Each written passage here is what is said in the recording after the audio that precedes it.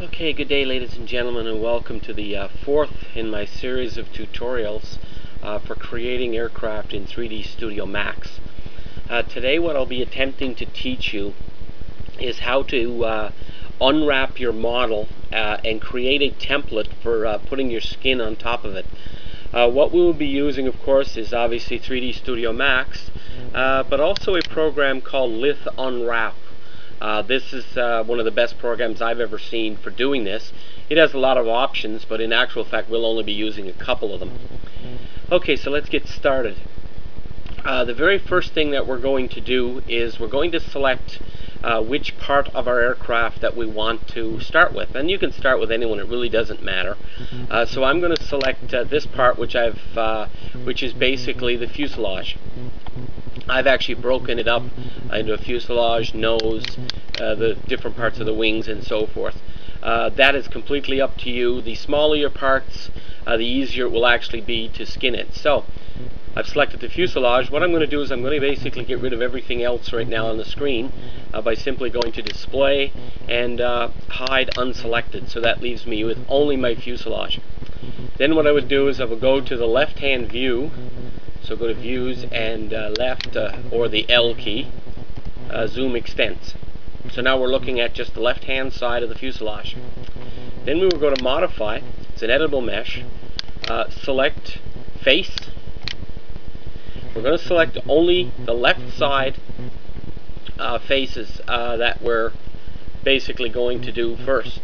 There's two ways of doing this. You can go to the left hand side, select ignore back facing, and select all of the faces. Now it looks like you've selected everything, but in actual fact if you rotate it around, you only basically get what's on the left side. Now there are some issues here that you have to deal with. You'll notice that it wasn't just the left side. There are a few faces here and a few faces here that you've selected. Now there's two ways to correct this. You can actually zoom in, right click, and then hold on the control key and start left clicking to unselect the particular polygons that you don't want. That's one way of doing it. The other way to do it is actually to unselect all the polygons, and instead of going from the left side, go from the top view, zoom all the way in, make sure that ignore back facing is off, then select only the left side polygons like this. Now you only get the left side polygons. Now rotate around to check the bottom, and once again you only got the left side polygons. So that's perfect. So now what we've got to do is we've got to decide the size of our what's called a UVW map. The rule of thumb is very simple. Take the outer extremes of your model, and you could actually do that fairly simply by going to display, hide unselect, or sorry, unhide all, selecting every single one of the objects like this, go to utilities and then measure, look down here, look at the three values, pick the highest one, which in this case is 11.33 meters, and go a little bit higher than that. I generally go one higher, so I would go 12 meters. Remember that number. That's going to be the size of your UVW map.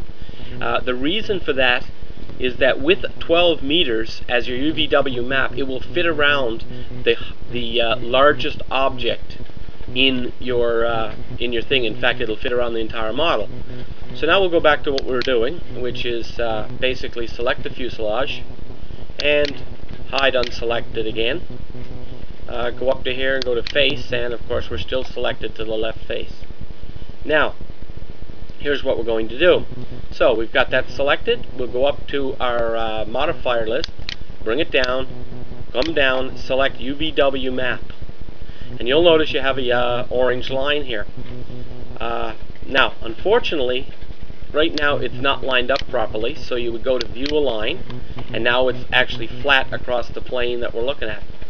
Oops, I forgot to do something here. Let's go on the left side, zoom in, and view align, because in actual fact that's the actual plane we want to UVW map across.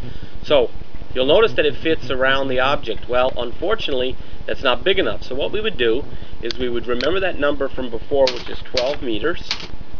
and then 12 meters here for length and width. Zoom to extents, and now you'll see you've got a square, a perfectly square UVW map. So now, go up to UVW map, select Gizmo. Now, what this allows you to do is actually manipulate by going up and down and left and right your UVW map to wherever you want. Now, a couple of things of note here. This line here always indicates the top of your UVW map.